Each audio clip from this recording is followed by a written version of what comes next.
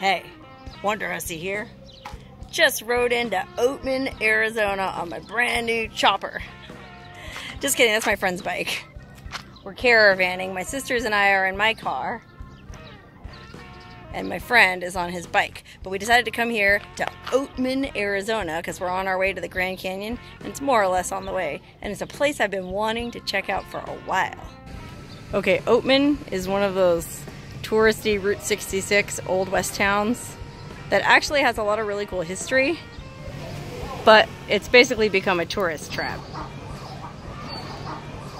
If you can see ahead of us, it's Memorial Day weekend and there's some kind of old-time shootout going on in the street. So basically it's a souvenir tourist trap town with nothing but souvenir shops and bars and saloons and burger joints and stuff like that. But it's surrounded by this amazing mountains. And it really does have, I mean, it's an actual town. People live here, something like 160 people live here. And it has a really interesting history. But yeah, you can see here it's mostly just like candy shops and souvenir crap. And it's a lot of like French and German tourists.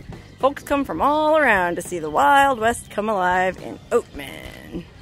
Anyway, every souvenir that you could ever want is for sale here, right?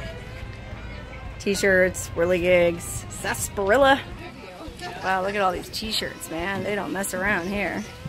Gun control means using both hands.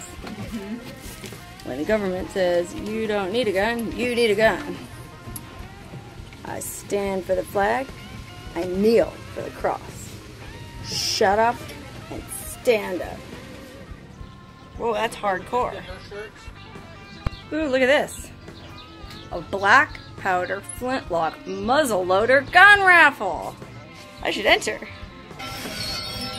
More stuff for sale. Oh, and look, gifts for the classy biker lady. Oh, look, here's Jackass Junction. I bet that's a real good souvenir store. Or, I don't know, this one might be even better. The Classy Ass.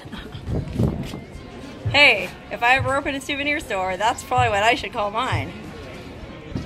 Now, Oatman is really popular with two things. Bikers, it's a great place to ride a bike, and wild burros. There's wild burros running around all over town, just going nuts. Okay, these wild burros are everywhere in town, and they're not, when they say wild, they just mean that they're feral. They're not really that wild. They just kind of chill out and hang out in the shade, and they like it if you feed them these pellets of hay. They have these in like every store here. So you just give him one of these, he's happy as a clam, right? Huh, maybe not. Guess he's had his fill today. Haha, look at this burro. He's got his head stuck in the store. He probably wants to get in the air conditioning. It is hot today. Uh-oh, look what's going on here. They're wild in the streets in Oatman, Arizona. Gross, man. I can't believe I'm actually shooting this. Ah! Whoa. Sorry about that. Right under Old Glory at that. Yikes.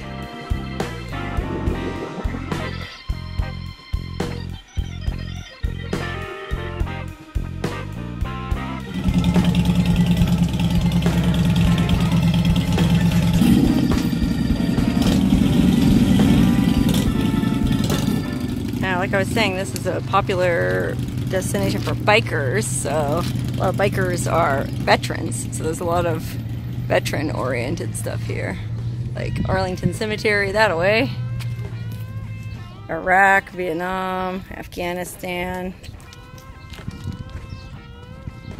Korea, oh, even France, wow, the real old-timers.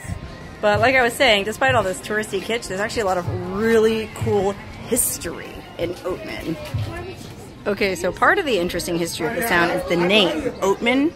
It's named after, you can see on the saloon, Olive Oatman and her sister. There were these famous pioneer women that were kidnapped by Indians as they were on their way west. You know, like how they used to cross on the Oregon Trail and stuff in the covered wagons. Well, these two sisters were kidnapped by a band of Native Americans and they were sold into slavery. But they ended up being bought by the Mojave Indian tribe, which was the Indian tribe down here. And the custom of that tribe was to tattoo people's faces Like you can see there on the picture of her, I mean, I think it's a pretty famous historical case. Her and her sister were both sort of adopted by the Mojave Indians, and they tattooed both of their faces like that. I'm gonna zoom in a little bit more so you can see. It's really intense. I mean, talk about traumatic and ruin the rest of your life. Anyways, that didn't even happen anywhere around where we are. They just happened to name the town after them because it was such a well-known story. Look, here's some information about all the boroughs in town. Why are there so many boroughs? Well, they were remnants of the old boroughs that helped the miners back in the day, right? They're descendants, not remnants. They're descendants of the boroughs that helped the miners back in the day. So I think starting in like the 1860s, gold was being mined up here, but the biggest vein of gold was discovered in like 1915. It was actually one of the last big mining booms in the country. Can you imagine 1915? That's only 100 years ago, a little over 100 years ago. This was a mining boom town, and the population went all the way up to like 3,500 people in a year. But the boom only lasted about a year, and I think there was a big fire that almost burned down the hotel, and everybody pretty much left once they got all the gold out of the ground. But there's still a lot of mining history here. Like, look, free mine museum. Oh, it looks like there's a mine shaft, a mine tunnel you can go in.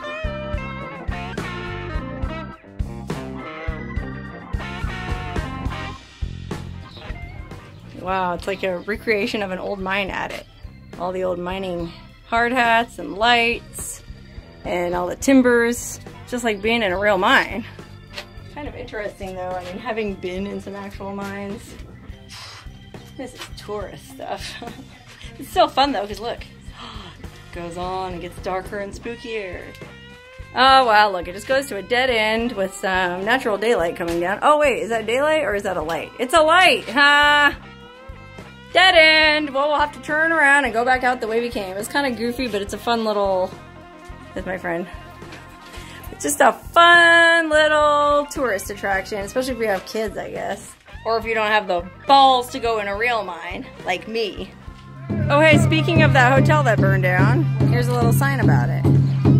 Apparently it was a pretty big deal, but it burned down in the Great Fire of 1921, and I think that's pretty much when the town more or less started to die out. I mean, I think it hung on for a bit longer, but then when they built I-40 and bypassed Route 66, which Route 66 used to go through this town, or I guess still does, nobody took Route 66 anymore. And this is just another one of those little towns that dried up.